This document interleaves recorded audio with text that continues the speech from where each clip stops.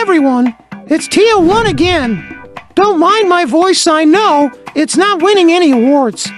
With the buzz around Flux and Black Myth, Wukong, I've decided to bring you a tutorial on how to train Flux models online with TensorArt. And yes, you'll find out why Black Myth, Wukong is relevant by the end. So, let's dive into the tutorial, and don't worry, I'll be narrating with my most charming voice.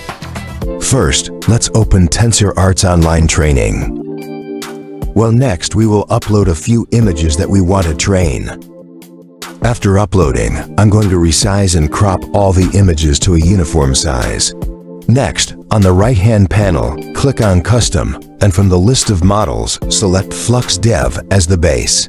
Then, in the trigger words field, I'll write Big-Eyed Girl. You can write whatever you like, as long as it relates to your training images, since it's just a prompt to trigger the image generation. The other settings don't need much adjustment. You can keep them at their default values. In the LR scheduler options, choose Cosine with restarts. This option helps speed up your training time. Next, move to the noise offset and set the value to 0.3. This helps improve images that are too dark or too bright, but don't set it too high.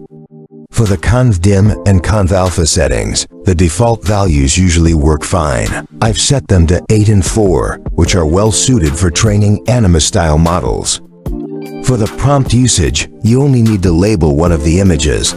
I've used one girl, big pupils for this example. Finally, choose an appropriate sampler model and image size, and then you're ready to start the training process.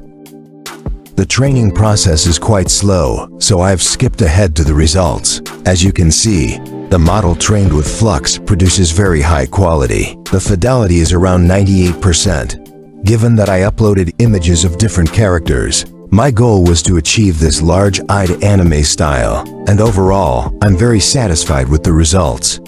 Next, choose the epic that you think performed best and publish it. Set the parameters you want to showcase, and your Flux model will be ready to go. Oh, and don't miss this. Here's the new collaborators feature. You can choose your friends or anyone you like, and you both can train models together. And that's a wrap on the professional guide to training Flux models online with TensorArt. So, do you know why I'm showing you how to train Flux models? Well, it's to help enrich the Flux ecosystem at TensorArt, and we're offering big rewards for Flux models. Whether you're uploading or training them, you can join the fun. It's like a model party, and everyone's invited. For this event, TensorArt has lined up some fantastic rewards. The grand prize is, of course, my favorite, the RTX 5090 graphics card. But here's the twist. I'm actually more excited about the prizes for 4th through 10th place. Each of these winners will get a copy of Black Myth, Wukong from TensorArt. It's like a game changer for game lovers, literally.